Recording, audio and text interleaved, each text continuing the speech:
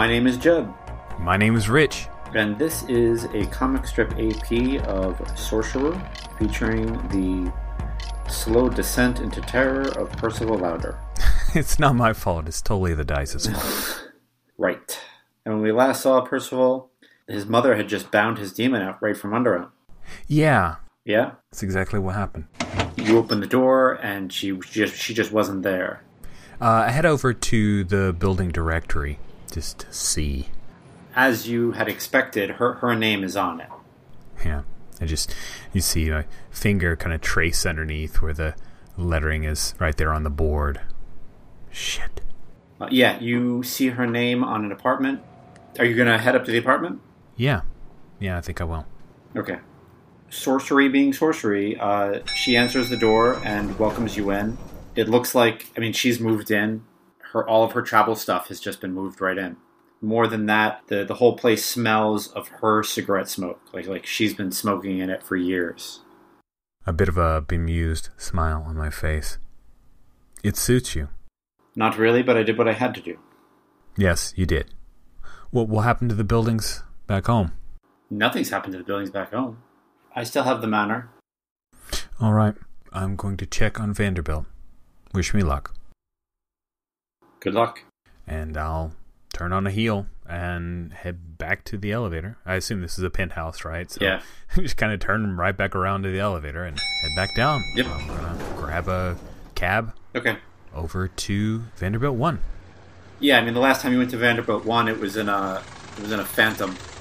And this time you're going in a cab. Yeah, it's a different vibe, without a doubt. You pay the cabbie, who's surly and just is not really interested in talking to you. It's a busy time of day, and they've got a different place to be. Right as they drop you off, they pick up somebody else. Okay. Yeah. Your old Phantom is parked out front of Vanderbilt, and standing at the driver's side door is Addison, and he's in a chauffeur's outfit. Oh, God.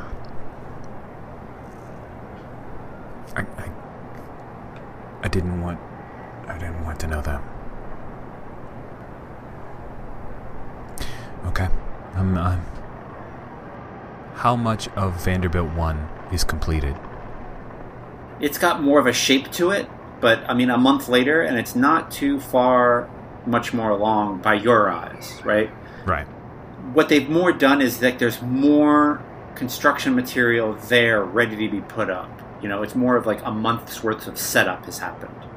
And I say that because I've been walking past that construction site for a month, and it doesn't look any damn different since we started playing. Okay. So I can honestly say it just doesn't look very much different. I think when these skyscrapers go up, it takes there's a long setup period before things start really going up. And it's still in that setup period. And I know nothing about construction, so if you're listening and you know a lot about construction, and please feel free to leave a comment. There's still material being brought in. I'm heading up to the driver's side door. I can't help myself. And I'll rap on the glass if... No, he's standing. He's standing by the door. Oh. Addison's standing there.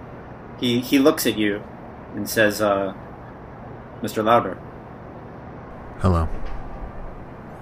I assume you're the chauffeur. I am.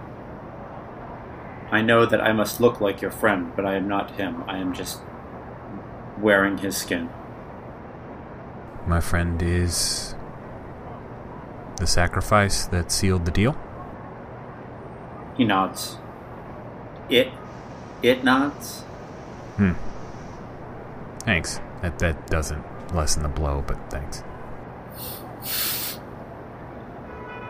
In my experience, this is very difficult for folk. I am not Addison. Where is Frederick? He nods to the building. Okay. I'm heading inside. It's a sealed construction site. Right now it's kind of midday, so it would be hard to get in. But he nods to the big wooden fencing. The only way you can see in, if you want to, is there are these little diamond-shaped squares turned, to diamond side. Right.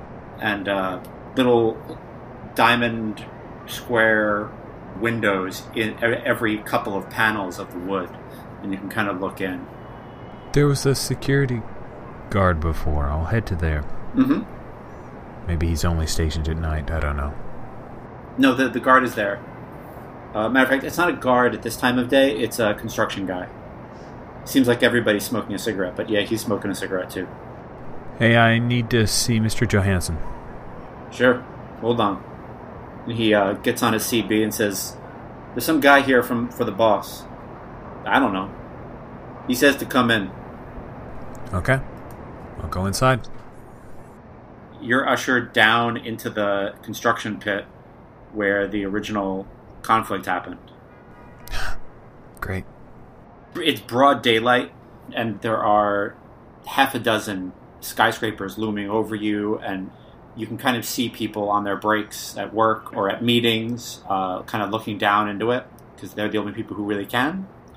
And at the bottom of the pit, standing near the altar, is Frederick.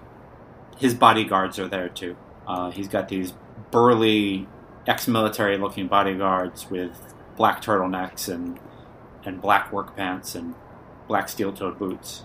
Or maybe not steel-toed boots, maybe like Spec Ops brand, boots. Okay. They all give you nasty eyes. And Frederick says, It's fine. We're old friends. Lowder's been at this game for a while. He knows enough not to hold grudges. You were born into it, right, Percival? That's right. Here to offer congratulations. You were the better sorcerer for Vanderbilt. Oh, it's nice to see you not being a sore loser about it. Well, you didn't kill me. You did kill Addison. Why did I live? I've got to be honest with you. I thought you were dead. That's why I didn't kill you. The first time I've ever killed anyone. Addison was a mess. I had to spill blood on the altar to seal it. He was the thing that pushed it over. He allowed me to break the bond. I mean, he didn't allow it. He struggled, but he was an old guy. There wasn't much left to him. Yeah, I guess not. Well, it won't be your last.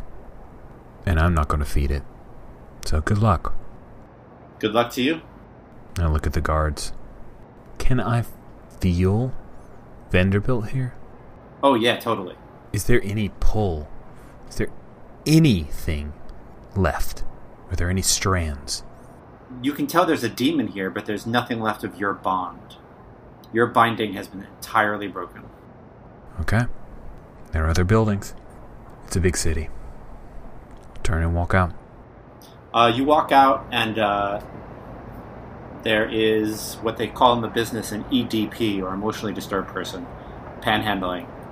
He's sitting out by the gate with a hat, and he's got like a really worn Jansport kids backpack. Uh-huh. As people go by, he's like, "Hey, I got a chicken in here, and I got to get enough carrots and soup so I can cook this chicken. Can't you give me some money for my chicken? Come on. I want to finish this chicken soup." Wow. What does Percival do? Like, what is his reaction? He fishes out a money roll, peels off 100, hands it to the guy. Then heads to the curb and will try to flag down a cab. He takes it, and the fictional chicken in his backpack stops shaking. And he says, "Thanks, son." He stands up, and I think he's pretty, like, he's limber. He stands up without using his hands. He just stands up. He takes the bowl he was using and puts it into the bag and puts it on his back. And says, "Lowder, you kept my name. Didn't use your mom's. It's got to mean something. You look like you're having a rough day. Want to talk to the old man about it?" Yeah. Yeah, I would. Let's end right there. I think we're done. I think that kicker is over with, right? That was like a tour of Percival's defeat. I mean, that was just brutal. Yeah. Cool. Okay.